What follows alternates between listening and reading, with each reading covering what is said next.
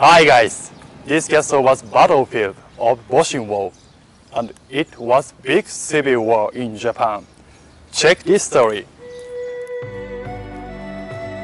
This castle suffered tragedy during the Boshin War, which was a civil war known as the Japanese Revolution from 1868 to 1869, between forces of the samurai government and those seeking to return political power to the imperial court. A man named Matsudaira Katamori was the lord of the Aizu domain at that time. To understand his life and this castle deeply, you should learn historical background during this period.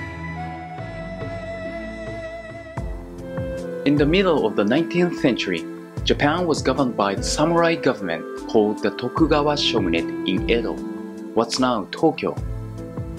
At that time, the shogunate had closed the country to foreigners for about 250 years. In 1854, however, Japan was forced to open the country to foreigners and couldn't avoid conducting trade with them. Soon after opening up trade, the amount of gold in Japan started to decrease because its price was relatively cheap compared to the foreign countries. They brought a large amount of silver and exchanged it for gold coins which had been used as currency in Japan. So the shogunate had to decrease the amount of gold in the coins. That caused inflation and Japan's economy was getting worse rapidly. People got mad at the shogunate which had decided to open trade with the foreigners. They started to take action to bring him down and return political power to the imperial court. Thus, riots against the shogunate broke out all over the country.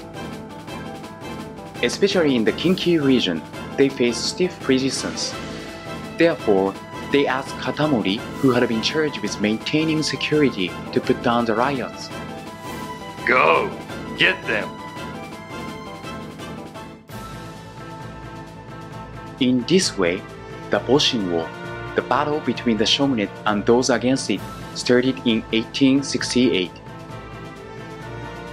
At the beginning of the war, the shogunate forces outnumbered the enemy overwhelmingly. But when the enemy put up the imperial standard, something unexpected happened. Many of his allies betrayed him and joined the enemy. The tide turned against him. As the situation got worse, he decided to go back to Aizuwakamatsu Castle in his domain. The enemy, which had become the imperial forces by this point, was bound for Edo and Aizu, where he stayed. At this battle, Aizuwakamatsu Castle became the main target of the attack of the imperial forces. That was dreadful. The castle was destroyed without pity.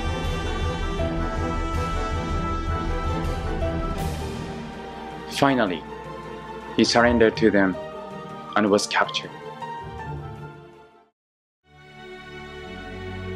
Since the castle was rebuilt after the war, it has become the symbol of the Boshin War.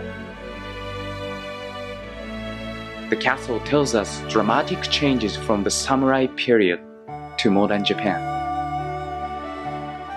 When you visit this castle, I want you to remember this story in your heart.